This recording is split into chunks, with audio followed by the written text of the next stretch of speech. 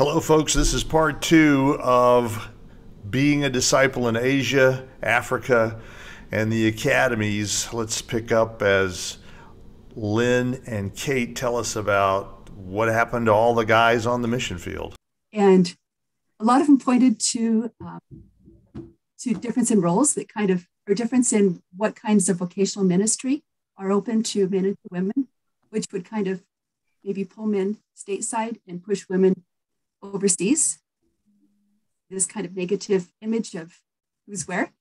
So some pointed to that. Others pointed to the support structures where of needing to raise support. Others pointed to the pressure to build a career, coming from families, get started on your career. Don't do a short-term mission. Don't be thinking that way. Build your career, a respectable career. There's pressures on men that I think are having a toll. When you say pressures on men, what you're really saying is we have dysfunctional discipleship for men. Ray talks frequently about the vocational necessity for believers, and I think you're going in the same direction with this. Yeah. So I'd say disciple men, challenge them to rise to the occasion of following this God of the universe who does whatever he wants in his universe, and he's allowing us to be a part of his eternal work. Okay, Ray, explain yourself. Why is it that you guys are not getting out on the mission field? What's going on? Oh, I think there's some really fundamental challenges. First of all, if you're an ambitious young person who believes you've been called by God to ministry, you'd like to have an effective, broad ministry, which means you want to start a mega church in an urban area. And so there aren't very many examples of what you would consider clerical success, which people tend to measure by how many people show up at church and how big your budget is and how big your staff is. You're not going to get much of that kind of feedback if you haven't been said you're really here to serve Christ and he's calling you overseas. But then you've got the other problem, and this was a question I think for both you and for Lynn and Kate. How much in our culture is it problematic that you've got all of this colonialism, imperialism, educational stuff, that we're not supposed to be changing other cultures? We're not supposed to be imposing our religious or cultural values of other places in the world because they have a valid different identity. And if they have an identity of being a Malaysian who's a Muslim, what right do I have to come in and try and convert them to Christ? And as a Christian, I say I have every right to go and try and convert them to Christ because Jesus is king.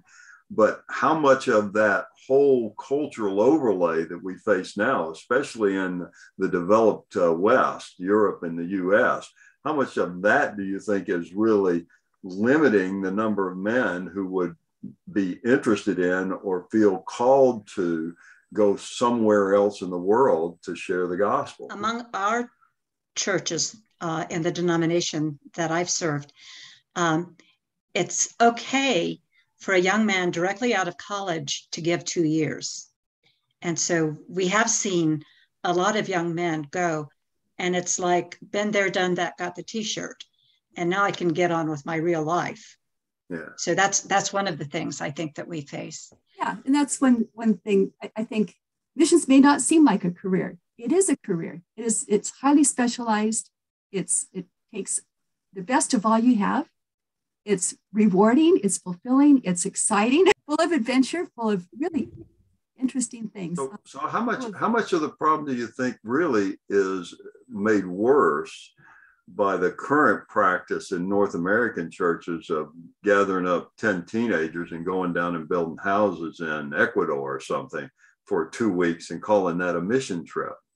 I mean, you get a lot of this sort of almost trivialization of mission outreach through this. We'll go have a couple of Bible studies. We'll go put together a couple of houses.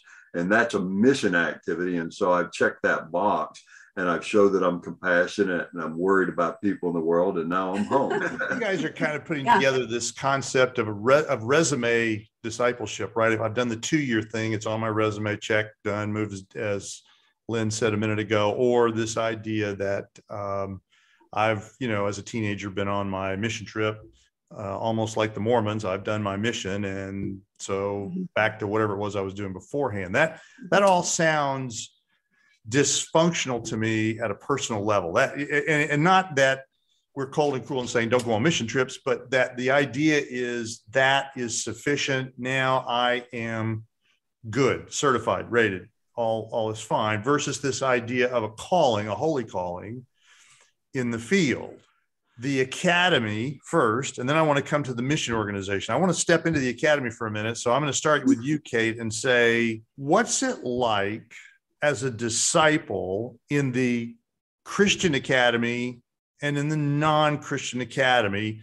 So I think it's really flourishing, because the two contexts that I've been in at a Christian university for 8 years, and then doing pre-field training for a number of years for people moving into Bible translation work overseas, there was a big emphasis on mentoring students, being available to students, having conversations with students beyond the classroom. In the pre-field training for people moving into Bible translation type service, we lived in the dorms together. Was on staff and students lived in the dorms together, ate together, went on field trips together, went hiking together, had skit nights together. A lot of conversations happened over lunch, over dinner. When I was a student, I had lots of questions of these seasoned older people that were working overseas. And it was just wonderful to be able to have that kind of person-to-person relationship kind of discipling for thinking about heading overseas, and to be able to invest in the lives of students as they're at this juncture in their life of seeing where their direction is, where they're going to be heading. Lots of questions. So lots of granular relational mentoring, walking alongside each other. I think discipleship is a lot about relationship, going through life together, close enough together that there's stuff that happens there. And then there's Santa Barbara. Here you are at UC Santa Barbara. Tell me about being a disciple at UC Santa Barbara. How does that work? It was wonderful to study linguistics. It's such a wonderful department with amazing professors there. I just loved it. And of course, suffering at the beach was hard. So as a student, I think there's lots of opportunities for discipleship, both yourself and as you influence those around you. I'd like to particularly point out international students. Being overseas, those people look just like the people that I saw as international students in the States. So I want to really, really highlight, we've got people from all over the world right at our doorstep, and they're accessible. They're looking to be welcomed. We're asked by the Lord to welcome foreigners. And these are people that are ready to be friends with you, and from all over the world, all kinds of backgrounds. And two in particular started with me in the PhD program from Japan. And they were just delightful. I just enjoy international students. Anything cross-cultural, I think, is just a kick. So these two Japanese students, they were interested in spiritual things right off the bat. Of course, you don't know that if you don't start some conversations and raise some topics, probably, but we became friends quickly and started having some spiritual conversations. They were both interested in studying the Bible with me. So we started having Bible studies together. One of them started reading through the whole Bible. She got over to Acts, and she was just stunned that here these little wimpy disciples suddenly were full of power and courage and boldness that really stood out to her. And it hadn't to be so much, but it really stood out to her. She went back to Japan, and the next year became a Christian once she had returned. The other friend of mine, we were in Hebrews 2:15. Since so Jesus shared in their humanity, so that by his death he might break the power of him who holds the power of death, that is the devil, and free those who all their lives were held in slavery by their fear of death. And she just looked at that, was quiet, and looked at that, and then said, I don't know why people aren't talking about this. That's huge. We're held by our fear of death, held in slavery by their fear of death. That just really stood out to her. And she was just eating it up and seemed on the verge of becoming a Christian any moment. I don't know if she did or is, but it was just delightful to be opening up scripture together with my two Japanese friends. Ray, WPI, PhD, wandering the halls of a secular university. The subject's discipleship. What's it like?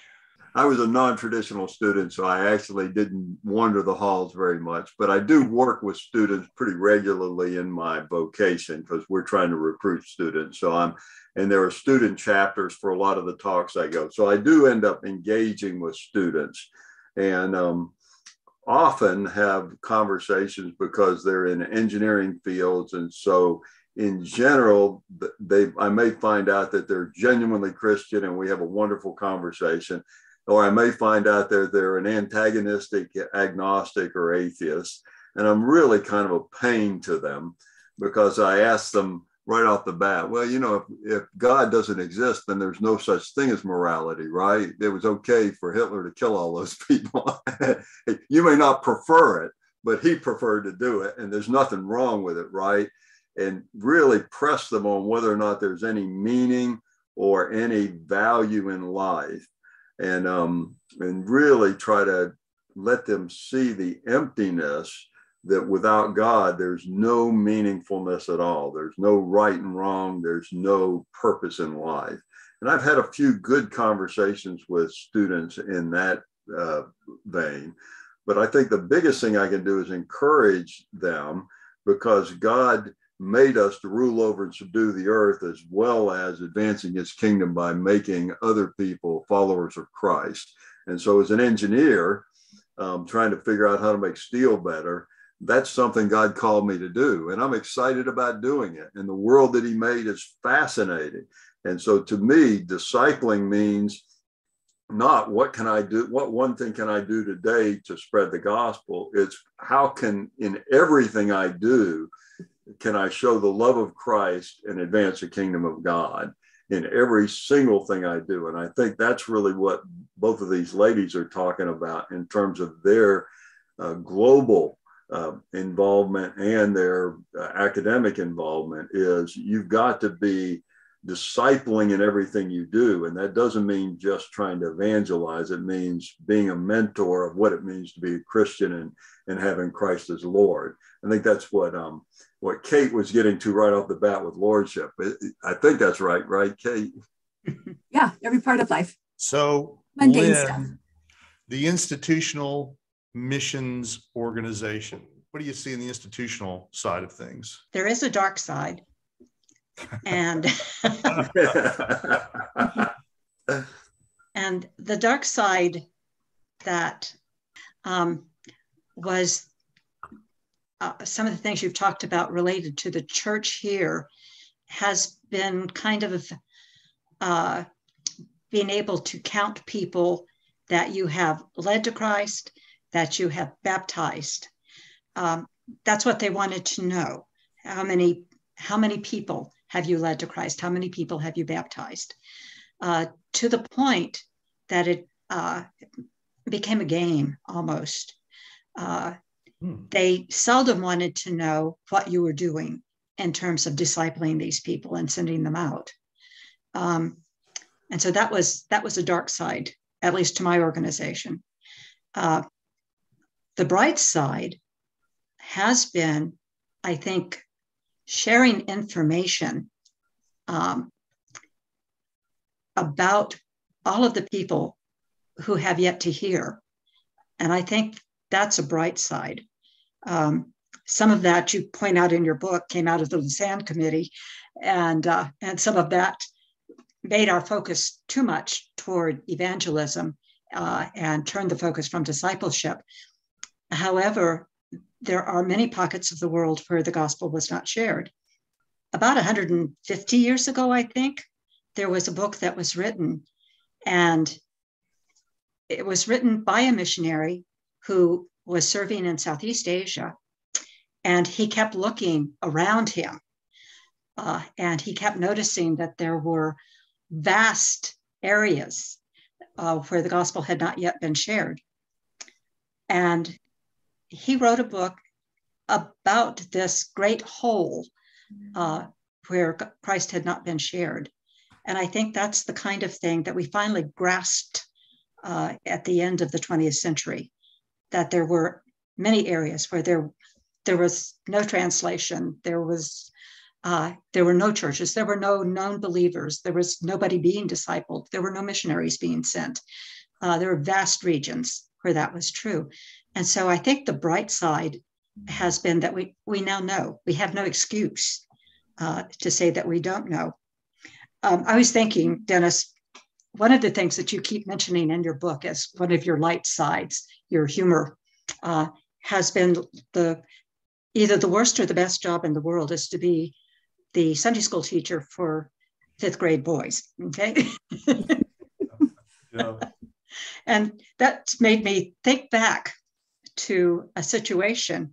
I was working toward reaching an unreached people group who had no scripture, who had no media. There weren't missionaries. There was very little that had happened among these people.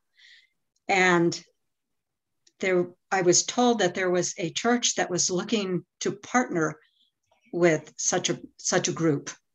I was asked to share some information, and I did, with the missions pastor.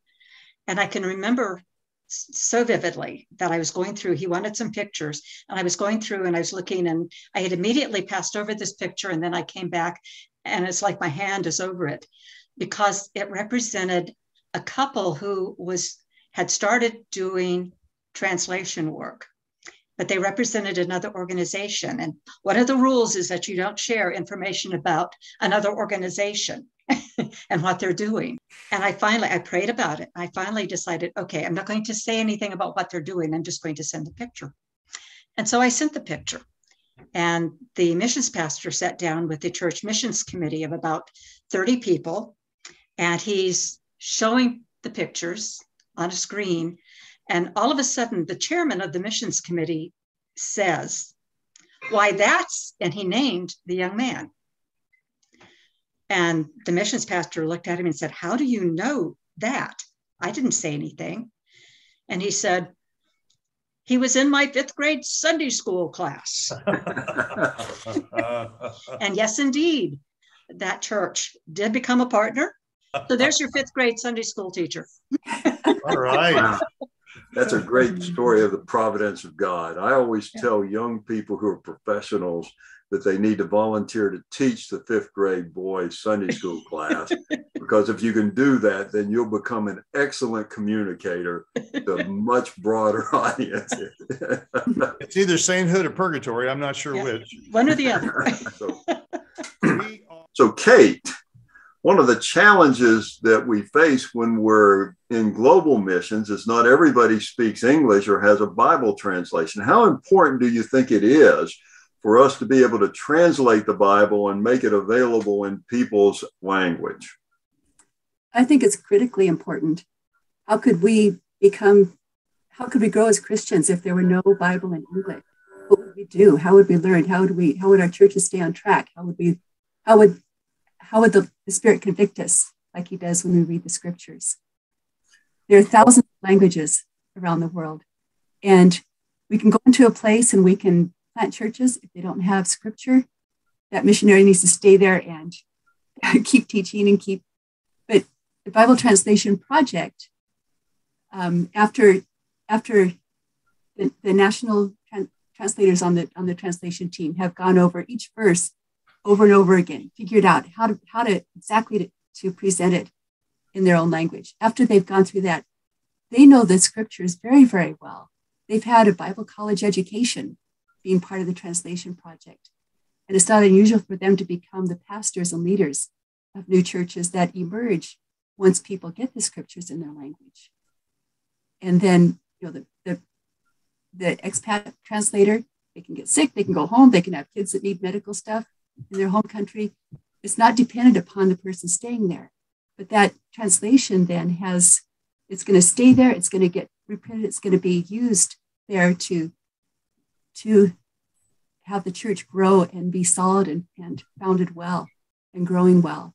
Without that, what happens? Things don't work out so well. If there's a church planting effort without the core task of Bible translation being done in that language. And there are thousands and thousands of languages. around the world. A story in support of those people that spend those years developing a translation. We were put under pressure, one of those dark stories, we were put under pressure to do a quick and dirty, that's their words, a quick and dirty translation of Luke so that we could move ahead with the Jesus Film Project. Mm-hmm. And so I had a partner who was from another country, and he was discipling some young men. And he took one of them aside and he said, how would you say God loves you? And so very simple, little sentence. And the young man thought about it. And then he told him, okay, in my language, we would say it this way. Now, this language has a number of dialects. And so my partner took somebody from another county and he said, if I said this to you, what have I said? And all of a sudden he got this shock, horror. And the guy said, you've just said God wants to have sex with me. So why did they put Jesus in the manger? Oh, well, so the animals could eat him, of course. Or why did Jesus came as a Lamb of God? Okay, so maybe it's an idiom or a metaphor for a drunkard or somebody who's after women or in some cultures. So there's a lot that goes into translation work, linguistic work, translation work, cultural things, lots and lots that goes into translation. One of the it needs to be done in all the languages that need it. And one of the great things about Christianity is God intended for it to be used in every language. And so you have the reversal of the Tower of Babel at Pentecost when everybody hears the gospel in their own language. And if you look at the principally narrative structure of Scripture, it then allows you to have a context for understanding all of the special terminology. And so we tend to not appreciate the parables because the parables actually are a key to understanding what Jesus is doing and what he's teaching. And so the parable of the sower, where the love of money chokes out the seed, explains what it means when he says you can't love God and mammon, and why he says it's hard for a rich person to join the kingdom of God. And that parable is translatable into every language. And so unlike Islam, where the Quran is only the Quran in Arabic, we can translate the scripture. And we know that because the New Testament's written in Greek and Jesus spoke in Aramaic. So we know that it's translatable from the very beginning. So that's one of the beauties of it. And the narrative structure actually makes translation of complex and nuanced human concepts possible because you have a picture of people actually doing this. What does it mean to love? Well, Jesus lays down his life. That's how God shows he loves us. Kate and I had a long conversation about a month ago about the questions that Dennis was posing. And we were just talking through a lot of different issues that we had faced and going through lots of memories. And there were some things that we talked about that we haven't covered. One of the things that we felt was important is that often discipleship on the field, and I think we can perhaps apply this here as well, isn't always one person on one person for multiple years. Often it's sequential. Often God puts you in a place at a time to have even one conversation with somebody, and he's going to bring somebody else into that person's life. Sometimes you're working with a team, and it might be a team from your own organization or agency, or it might be a team made up of people from multiple countries and from multiple organizations. And each of you has a different relationship and a different approach with some of the same people. And so some of the questions that I might answer might be different from some of the approaches that another person might take. And so a person is getting a more well-rounded picture of what it means to do God's will for his kingdom to come, and his will be done here on earth as it is in heaven. So we need to take discipleship seriously. that we need to realize that discipleship doesn't take place necessarily or even primarily within the walls of a church, that it is life lived out with another person. And it does require something of us. It might require sacrifice. It might require giving up some of the pleasures that we enjoy, both in terms of being a model and a witness, and also just in terms of time management. And that time is more important spent with that person than it might be watching our favorite TV program.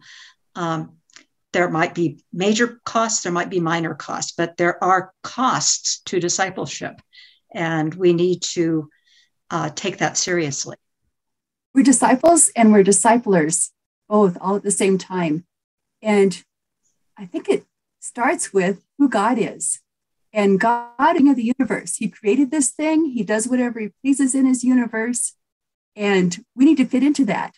One thing one reason I became a Christian was when I took a biology class in high school and saw that this biology, the side of us, neurons, all of that was pretty incredible. And it convinced me there was a God.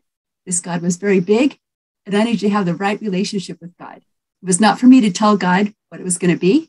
It was for me to fit in with God and what God said was true and right and what it needed to be, because he's the king of the universe. He created the whole thing, and he says what happens. So that's all part of lordship and all part of knowing God. And I think one thing that pleases him is when we pursue who he is. We may have kind of a vague blob of a God floating around the universe, kind of an image, but God is a person. He has a personality. There are things that make him angry. There are things that delight him. There are things that motivate him. There's things that he cares deeply about. And we want to get to know him. We want to know him. We want to be conformed to his image. We want to be more like him. We want to do things that delight him. We want to take on his priorities as our own. That takes finding out who this God is. We can look at the scriptures and say, God, show me more who you are, and want to leave our time within the scriptures. What more did I learn about God here? What more am I impressed about God here? What impresses me about God from reading this passage? I want to leave a church service with God being bigger in my eyes, more fully who he is. So he's not this blob, this nice benevolent blob floating around the universe, but that he's the God of the universe who does what he pleases, and he interacts very personally with each one of us. And if we don't really know that, he was kind of a blob, we're not going to do that. But he is all those things and so much more. So let his presence and his how compelling he is, the king of the universe, doing just as he pleases in his universe, call us to be disciples of Christ. Folks, thanks for being with us tonight on this episode of the Disciple Dilemma podcast. What's it like over there? Conversation with Kate and with Lynn. Kate, thank you very much for being with us tonight. Well, thank you. It's delightful to be here. Thank you. And Lynn. Go follow. It's the greatest adventure. That's my Lynn. I miss you. I wish we could be there in town with you. Thank you for being with us tonight, Lynn. Thank you. Ray, as always, thanks for all you do to make this thing work. Oh, happy to be part of it, and really enjoyed meeting Lynn and Kate. Wonderful ladies. Folks, we hope that you will keep up with us at www.discipledilemma.com. You can also track us on Facebook, The Disciple Dilemma. You can catch us on all the major podcast circuits, Spotify, Apple, Amazon, Stitcher, and so on, under The Disciple Dilemma. And you can even find us out on Instagram at The Disciple Dilemma. So thank you for listening to this broadcast. Please subscribe, please follow, helping us to get some leverage in the digital marketplace so we can take on the dilemma. God bless you.